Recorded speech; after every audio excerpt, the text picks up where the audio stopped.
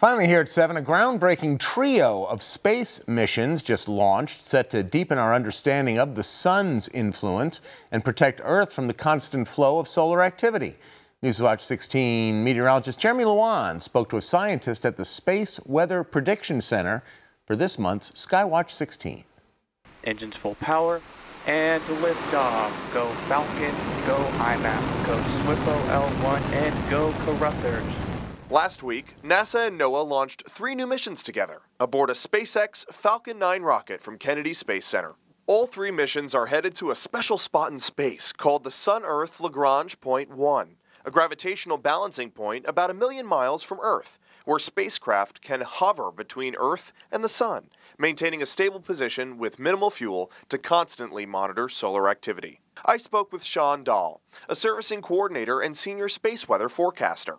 I've been 10 years here at the Space Weather Prediction Center. The space weather has things like coronal mass ejections, solar flares, sunspots, radiation storms, but they still affect our outer layers of our atmosphere, that ionosphere, and how radio signals go through there or GPS signals try to come down from there. The satellites that are currently in place to warn us of dangerous solar activity are failing. We've had a research satellite out there that's decades old that's going to run out of fuel in a year.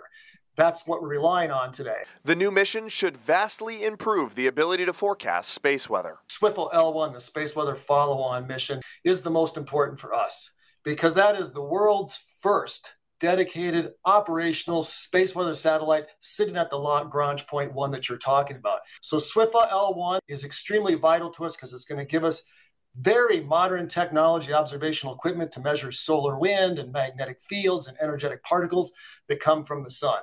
The other 2 are going to help in that science. IMAP will help in the science by mapping the heliosphere, the protective bubble around our solar system that shields us from interstellar radiation, delivering near real-time solar wind data, helping scientists predict impactful space weather events. The Caruthers Geocorona Observatory will track how Earth's outer atmosphere reacts to solar activity. Now, Sean, when you forecast for the Space Weather Prediction Center, a lot of our viewers love to see when their auroras are possible. I asked Sean if these new missions would help us to more accurately forecast auroras. Yes, Jeremy, that is the hope. Magnetically, solar wind speed, what the orientation of the magnetic field is. We find that out when it arrives at that satellite 1 million miles from Earth. So at that point, it's 15 minutes to an hour away. And the instrumentation will also give current and future astronauts more lead time when dangerous radiation is on the way. We have several missions coming up that are going to send astronauts back to space, right? We're going back to the moon. Artemis 2 next spring, hopefully, will launch. They will be outside our protective magnetic shield. They will be exposed to these harmful energetic particles. This is going to make a huge difference. Having several pieces of equipment rideshare on the same rocket seems to be NASA's new MO, accelerating space missions. Doing this type of thing saves so much money for the taxpayers. Not only allows things to go up faster, but saves a lot of money.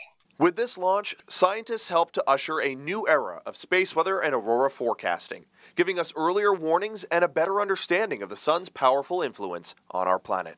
Jeremy Lewan, Newswatch 16.